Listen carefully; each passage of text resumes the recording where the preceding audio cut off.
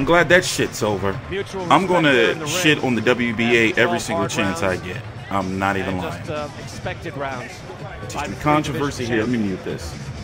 On TstreeT controversy with FightView360.com, Leo Santa Cruz should get a unanimous decision victory over Miguel Flores to be the new WBA 130-pound Super World Champion. Right? When it should be Andrew Cancio. Like, the WBA, like, they're to me, in my opinion, they're a scam. It's a scam. You know? I'm sorry, but I don't consider, my bad, I had to stop the zone at the same time. So, I'm sorry, I don't consider Brandon Figueroa a champion. Even though Leo Santa Cruz has that super title now, basically he just moved up to another division and kept his belt. Because Miguel Flores, looking at his last 4 fights, why does he have the chance to fight for the super title? Right? By the way, this card has been, you know, kind of crazy. Deontay Wilder's brother lost in an upset, 4th round knockout. Luden Barthélemy got knocked out. Got up, but ref waved it off.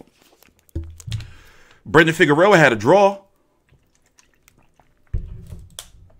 And this shit. Let's listen in. Please subscribe. Very busy as well. Game effort by Miguel Flores, but just kind of outgunned against that man, a superior world championship talent. So Leo Santa Cruz looking to go to 37-1-1. Let's go to the ring and Jimmy Lennon.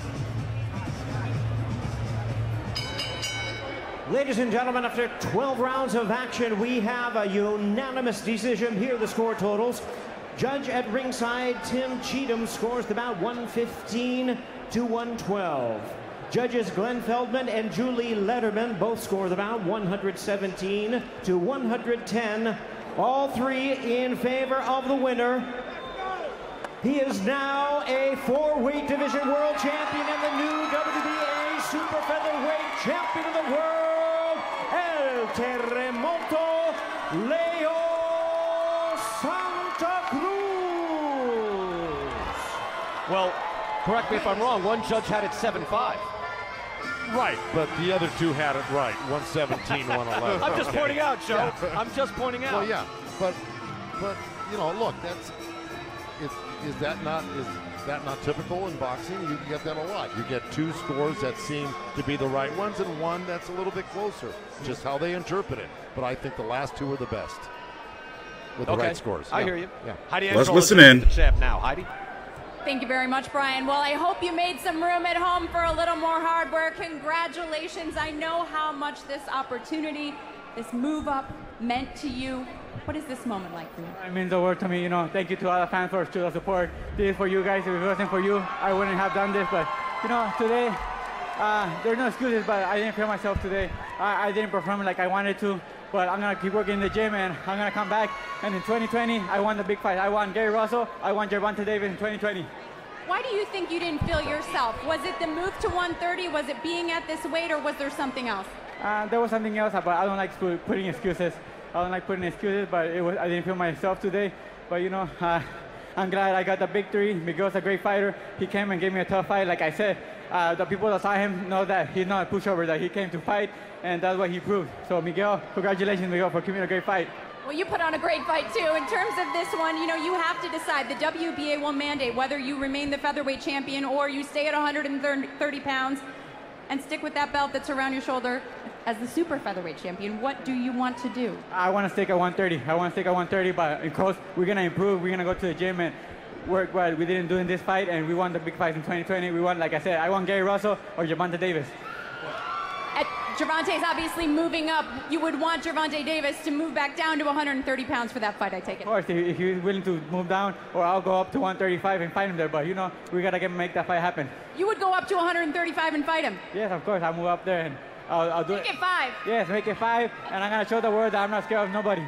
I like it. Congratulations on a great win. You join an amazing class of fighters, the 5th Mexican to win titles in 4 divisions. Brian, we'll send it back to you. Heidi, thank you. Leo Santa Cruz staying on Hey, you know they talking about putting, if him and Tank do fight, they're talking about putting it on pay-per-view. Also, Gary Russell really wants to fight him, but I'm sure there's some money issues involved in that. Nonetheless, looking at the last 2 years of Leo Santa Cruz, he's got to give us something. You know, like the Abner Maris rematch, I'm sorry, it was just 3 years too late. They did that same bullshit with Lara versus Martirosyan too. Like, it was just too late. You know? Cole Frampton's over at Top Rank. He's going to be fighting at 132. Apparently, maybe Jamel Herring if he wins this next fight, meaning Cole Frampton. I forgot who he's fighting. In a couple of weeks, McCleary? Something like that. So he's fought in 2017 after Cole Frampton. Chris Avalos, Abner Maris, that was in 2018. One fight in 2018. He returned in February of 2019, this year, against Rafael Rivera. And then Miguel Flores on pay-per-view is the co-feature to Wilder. Like, they're trying to get him that exposure. Yes, Leo has a large Mexican following. Yes, him and Tank Davis can do really good ratings. But pay-per-view, they're fucking crazy. Especially with the fact that Leo Santa Cruz, like, it's not him, the way he's being managed. It's like, yeah, we could get fights out of him every now and then. But, like, fans are not really feeling Leo Santa Cruz, like hardcores. Because they're like, oh, well, he ain't been doing nothing. You know? And looking at the 130-pound division, why won't the WBA, just like they didn't do when Tank Davis was there, why won't they order, like, none of this makes sense. Why won't they order Leo Santa Cruz versus Andrew Cancio? And fuck Jojo Diaz, WBA Gold. He's going to be fighting Tevin Foreman, supposedly. They're working on something. Miguel Burchell's up at 130, but listen, politics and all this bullshit, man. I'm tired of it. With this belt shit and the thing is, they be wondering like why ratings be like not what they expected pay-per-views by, because look at the dumb shit they be doing. Like, it's alienating hardcore fans, and like when new fans come along, they're like, wait a minute, he got this belt, but I thought this Andrew Cancio fighting on the Zone was the champion. Like, what? Like, what? None of it makes sense. Please subscribe to TstreeT Controversy with FightView360.com.